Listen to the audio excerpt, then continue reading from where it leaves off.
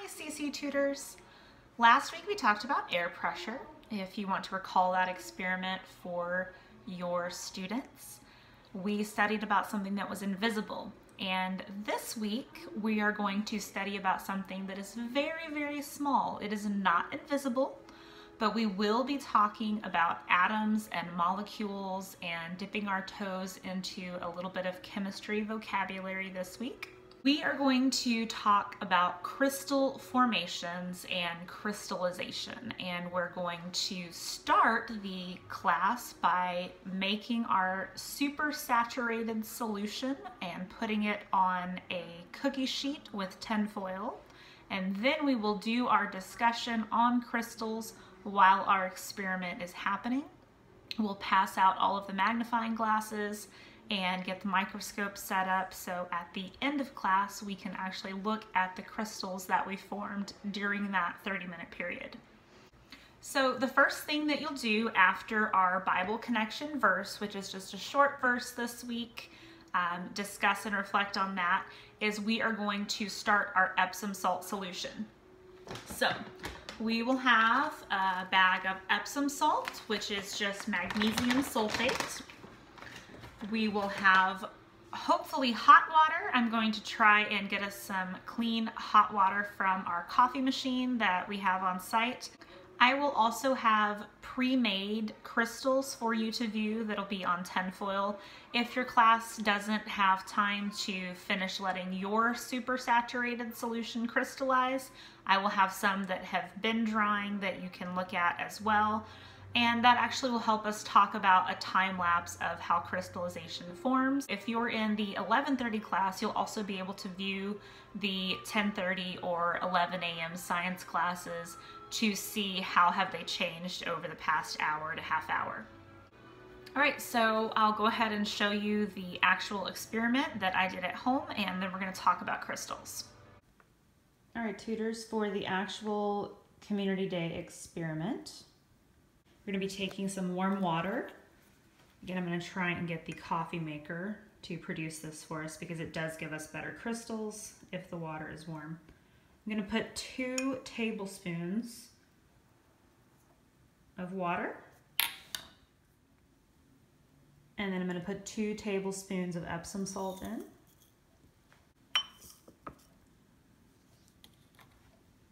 One drop of red dye is plenty.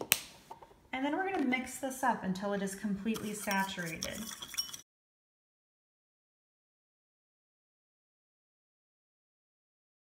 We can see the crystals form during our class.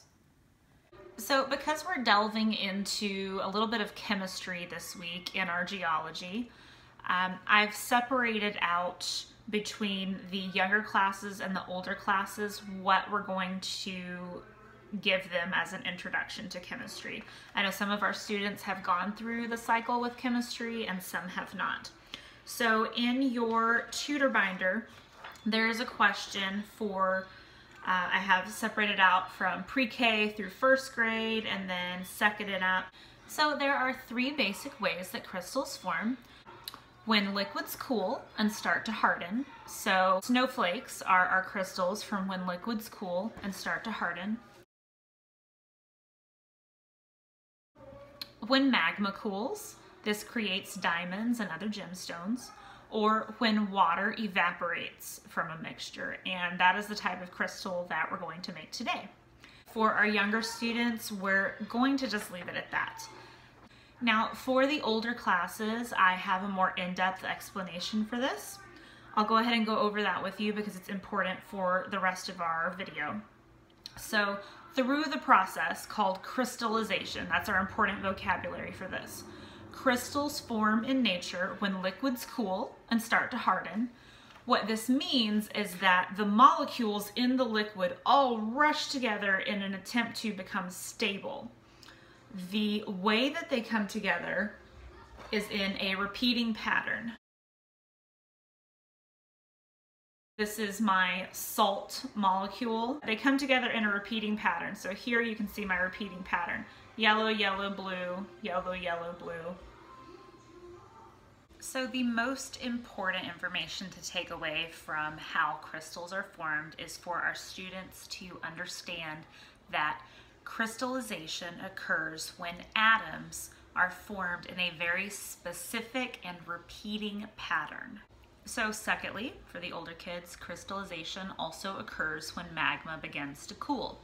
And so for both the older and younger kids, when we get to number 2, how crystals are made when magma cools, we can go over our science vocabulary from week 18. What are some parts of a volcano? So as magma slowly cools and we get igneous rock, crystal formations are found in the igneous rock after the magma has cooled down. Remember, igneous rock is made from magma cooling down. So diamonds, emeralds, and rubies are all going to form this way. And then lastly, explaining to the older students what we're going to be making today. This is when water evaporates from a mixture. Now, the reason that we're using hot water in our super saturated Epsom salt and water mixture is that when the water is more hot, you can fit more salt molecules into the hot water. And as the water cools, the salt all comes together, rushes together, and that's creating the crystals that we see. So another way to look at this is that when water molecules disappear through evaporation, they turn into water vapor and we cannot see them anymore. Molecules find each other, the salt molecules find each other, and join back into larger crystal structures.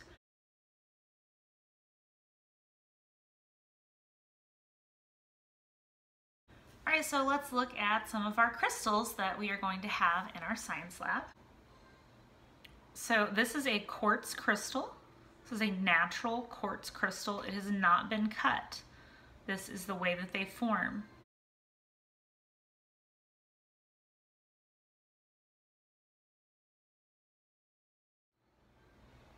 And that is why it's important to talk about repeating patterns of atoms, because that's what gives a crystal its shape. Now, the quartz forms when magma cools slowly. So I want to show you a really cool picture that I will have in our tutor binder. This is no longer accessible to the public. It was only open for a short time. It is called the Cave of Crystals in Mexico, which fits into our geography.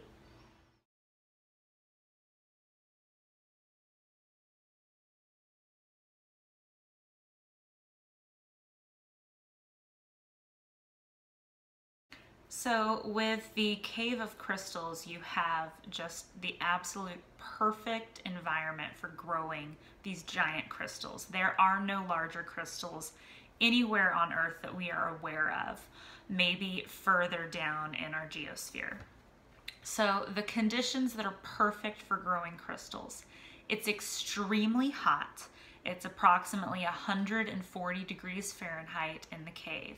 There is super saturation. There is a lot of humidity in the air and there is heat. So as the water that is in the cave evaporates, it leaves behind the atom and molecule crystal structure, which has allowed these crystals to grow over thousands and thousands of years. The groundwater is saturated with calcium sulfite, and when that evaporates, because of the proximity to the magma, the heat under the ground, it allows it to evaporate. It grows these gigantic assemblies of crystals. I will also have raw emeralds, which are crystals that each student can take home with them. So here's an example of that. Let me show you what they look like. There will be a baggie in each classroom. When you think of emeralds, you probably think of cut emerald gemstones. So these are raw emeralds. They're very tiny. These are not some that would be easily cut. They're worth putting in a rock collection. They're not worth anything else. You can actually buy these for about $6 a pound. A lot of people will use them for art or to practice cutting raw emeralds. And I'll show you what that looks like under a microscope. All right. As you can see, the surface of the emerald is very shiny. And you can look at any of these under the microscope or with our little student magnifying glass that we will have. So this is clear quartz. Now another type of quartz is a rose quartz. Now the difference in the color is just a difference in the chemicals that are inside the rock. So they're both quartz. They both form the same way. This one had a chemical in it that made it pink. This, an amethyst, is just this. It's a quartz, but this one had a chemical in it that made it purple. So see, you still have your point here, your crystal point. And these are formed by repeating patterns called a lattice, a crystal lattice. All right, and now for some microscope pictures. So this is sugar under a microscope. My microscope view of my sugar crystals. Now see the shape of these, and then I'm going to show you salt crystals.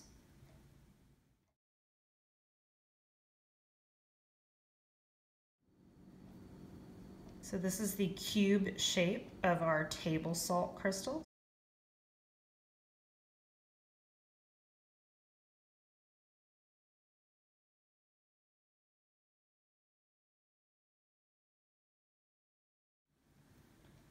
So when the solution has dried and you're examining your crystals, you should see something similar to this.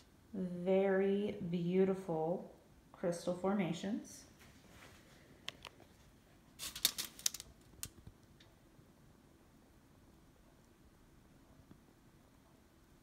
I love how these look like snowflakes, which are another type of crystal.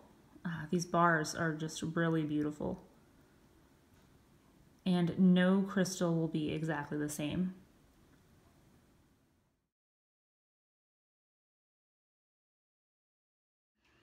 So this is a really fun experiment introduction to beginner chemistry. It has much more complex and far-reaching scientific application for students that are very interested in chemistry.